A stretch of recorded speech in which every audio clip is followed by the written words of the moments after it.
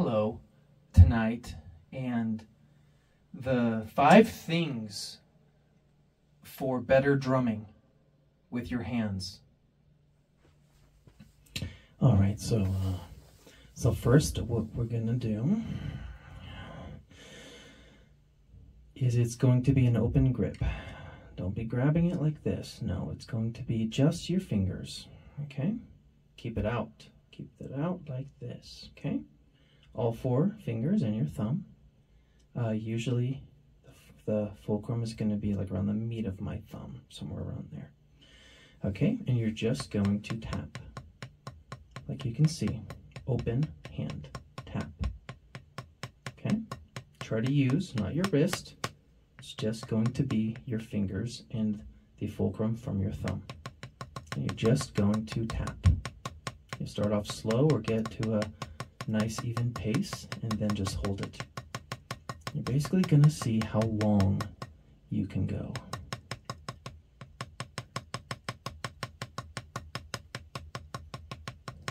Now with the left hand, same thing. You're just going to tap. Nice and consistent, as long as you can.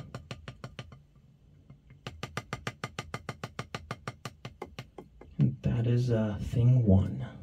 Okay, so after thing 1, you have number B. You only need 1 drumstick for this.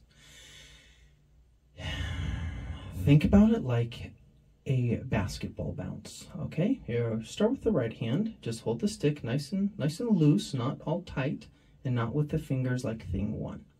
Okay, like a nice loose grip, okay?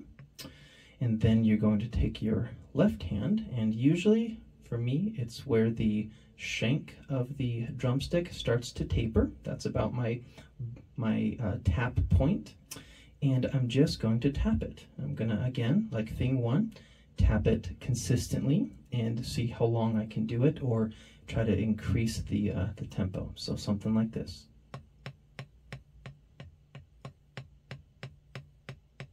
Try not to cheat with the hand holding the stick.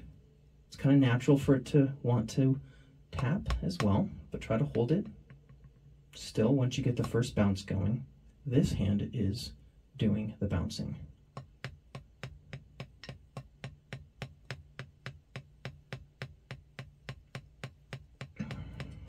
It's a really good workout. Nice and consistent, nice bounce. And what this is doing is this is getting this part of the wrist all warmed up, and you can start getting kind of like a twist bounce when you get going faster.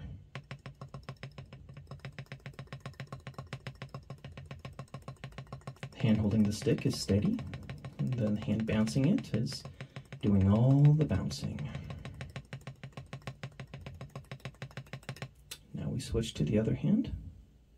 Hold it nice and loose, get the first bounce going, and then this hand starts the bounce right around here.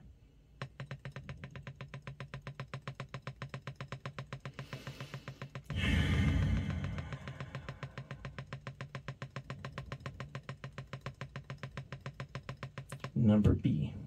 Thirdly, we are going to do something similar to the first workout, but this time, instead of having the open grip with your stick away, you're going to have the normal grip that you're going to have, usually something like this. I think it's called a French grip.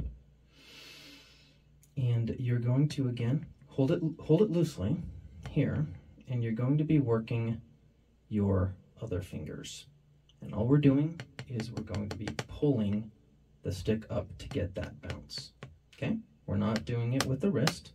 Keep the wrist straight, and we're only pulling upwards with the fingers. See? The wrist, thumb, most of the index. It's not moving. It's going to be these 3. And we're just pulling it. Just moving it and pulling. Just like this. Nice consistent beat. Do it for a while, till all of your tendons, muscles right here start to get tight. And then you'll move to the other hand. Just the fingers pulling.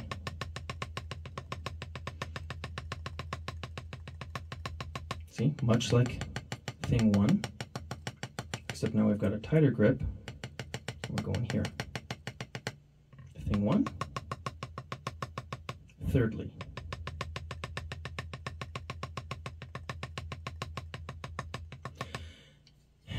And lastly, it's going to be what I call the wrist twitch. And it's exactly what it sounds like. You just work on this twitch in your wrist. So you're holding it not tightly, softly so that it can kind of move, but not open hand. And you just try to get a bounce going and then start almost like a micro rotation of your wrist, little twitch. And usually it doesn't really work slow. You have to kind of get it a little faster. And then, see, there it goes. There's the little wrist twitch. So you just do this.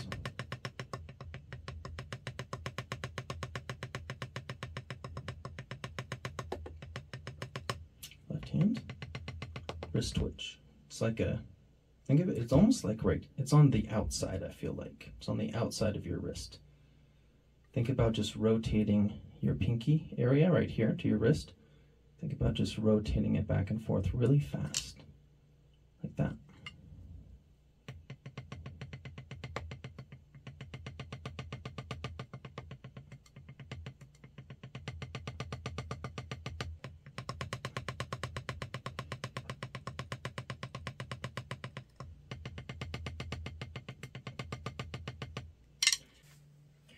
And there you have it.